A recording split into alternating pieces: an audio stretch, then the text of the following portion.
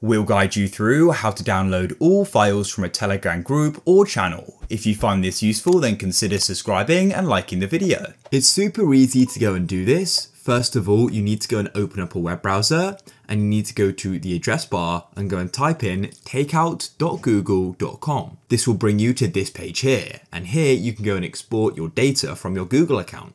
Make sure you've got the correct Google account selected in the top right, and what you can then do is scroll down. You can click on deselect all and scroll down and find Gmail. Here's mail, so you can come to the right and go and select it just like so. And what you can then do is you can click on all mail data included and you can go and change it. I want to include all messages though, and we can go and press OK. With it selected, scroll to the bottom and click on next step.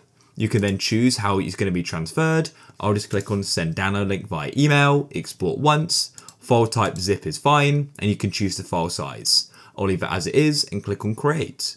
Now you just need to go and wait. My export was super quick and it's now ready to download. So we can click on download your files and you may need to go and sign in. Find the export and click on download to the right. Come into your file explorer and come to downloads, and then here it is. You can click on it and click on extract all to unzip the zip file, and you can then go in here and go through the data.